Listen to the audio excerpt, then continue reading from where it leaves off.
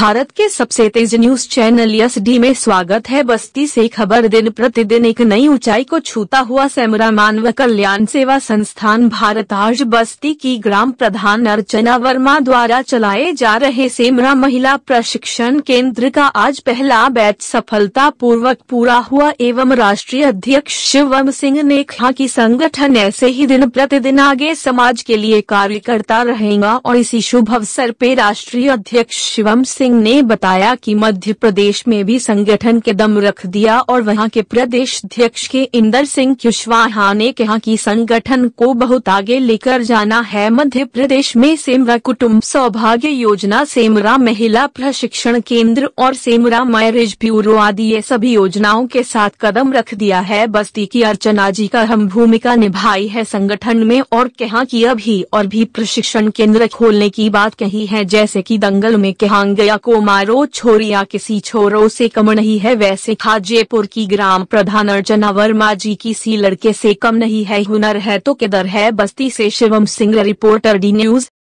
Play store से SD news के application download करके उस पे भी न्यूज अपडेट ले सकते हैं और फिलहाल खबरों का सिलसिला जारी है, इसलिए लगातार देखते रहिए SD न्यूज।